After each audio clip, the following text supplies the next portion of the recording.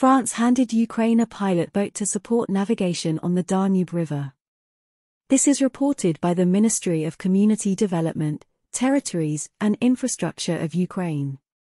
As part of the Memorandum of Understanding between the Ministry of Community Development, Territories and Infrastructure of Ukraine and the Ministry of Ecological Transformation and Consolidation of French Territories, a pilot boat was handed over. PILOTINE XIV will sail on the Danube. Currently, there are 8 pilot boats operating on the Ukrainian section of the Danube. The boat received from the French side will help increase the turnover of the fleet and reduce the idle time of berths and ships.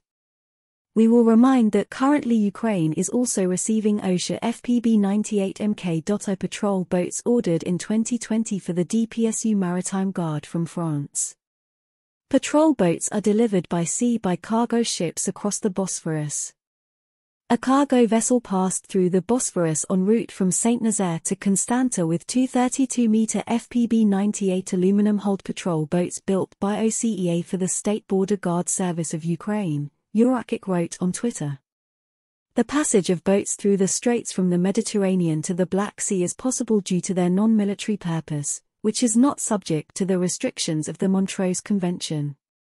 These boats were ordered in 2020 as part of a contract between the government of Ukraine and the government of France. 20 boats worth €136.5 million were ordered for the border service.